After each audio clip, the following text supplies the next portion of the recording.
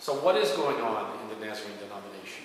I'm going to open with an opening statement from our Emerging Church DVD that we passed out to over 6,000 people at General Assembly.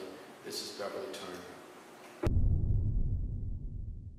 My name is Beverly Turner. I'm an ordained elder and an evangelist in the Church of the Nazarene, the church that my family and I love and have had the privilege to serve in over the last 45 years. Recently, my husband and I have joined a group of dedicated, concerned Nazarenes from all across America as we biblically seek to earnestly contend for the faith once delivered unto the saints. Today we are faced with one of the most serious crises the Church of the Nazarene has dealt with since its inception. We must take a stand against those who are perverting the gospel of Jesus Christ and promoting the emergent ideology that is dividing and destroying many of our churches.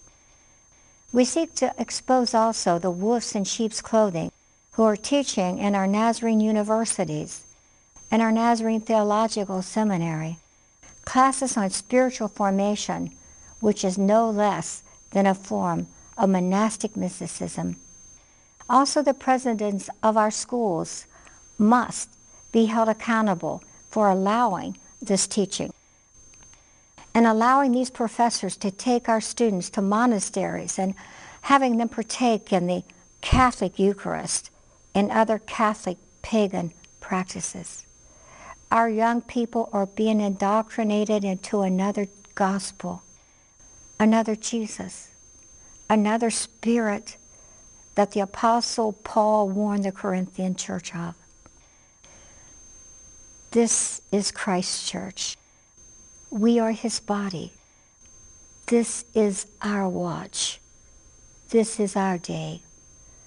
The information that we will be sharing on this DVD is vital to every Nazarene. The future of the Church of the Nazarene is at stake. There's so much going on that I could spend an hour or two telling you, but for instance, Northwest Nazarene University uses books by many of these authors as part of their spiritual formation degree programs. Henri Nouwen, Richard Foster, Brother Lawrence, and many other usual suspects, Donald Miller, Brian McLaren, Dallas Willard. And most Nazarene universities and our seminary use these books. Again, Rob Bell, Steve Chalk, Henri Nouwen. And what disturbed me greatly recently was the uncovering of a video from several years ago at Northwest Nazarene. And a lot of these universities allow these speakers to come in unchallenged to speak to our students and promote their false teachings, such as Dr. Jane McDaniel, who believes in panentheism and who could not answer simply the question, is Jesus the only way to God, in the question and answer sessions. He's a man who believes that perhaps Jesus can be found in the Hindu or Buddhist, and they might not even recognize him, so therefore they can go to heaven also because they found Jesus in their own way. There is a link to that 1 hour session that I had a hard time going through the whole thing, but you as a pastor need to watch that to see what kind of stuff is being allowed in our universities. Here is a response that he had towards a student who had a question at the end, basically asking him, is Jesus the only way? This is just part of the response, but listen to this. The Logos, and the Logos was with God, and the Logos was God, and the Logos is the light that enlightens all people, and the Logos became enfleshed in Jesus. And so some Christians, and I'm among them, use the word Christ not simply as a name for Jesus, but also as a name for the Spirit of God at present throughout the world. Do you follow? And so, in all honesty, I see Christ outside Christianity. I don't think the living Spirit of Christ is reducible to historical Christianity.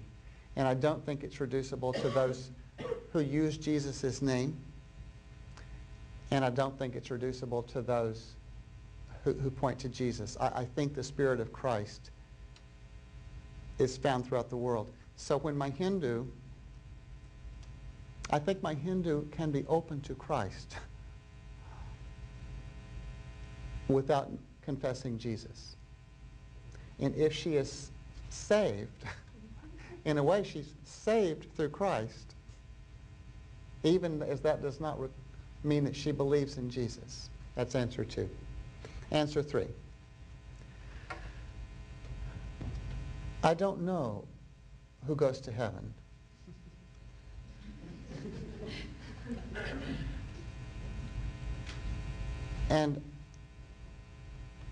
And I don't think it's important to know that.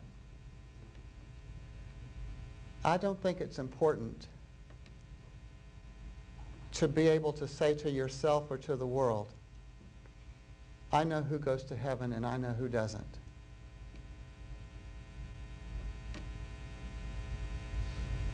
I'm willing to let God be God. I'm willing to say God is more than my concept of God. And what I know as a Christian is I want to walk with Jesus. And I want to share in his journey. And I know that God meets me through Jesus, but not only through Jesus. God meets me through the hills and the rivers and the trees and the stars. God meets me through my friends and family. God meets me through John Coltrane. He's a jazz musician. That is the absolute worst that I've seen, and it's an example of the kind of teaching, again, unchallenged in the Nazarene universities. Unchallenged. Some of the professors will protest and say, well, we're just allowing someone to present their views. We don't necessarily agree with it. Later on, you will hear, if you listen to this session, a student asking him, how can I take back this teaching to my congregation and tell them about it without getting them upset?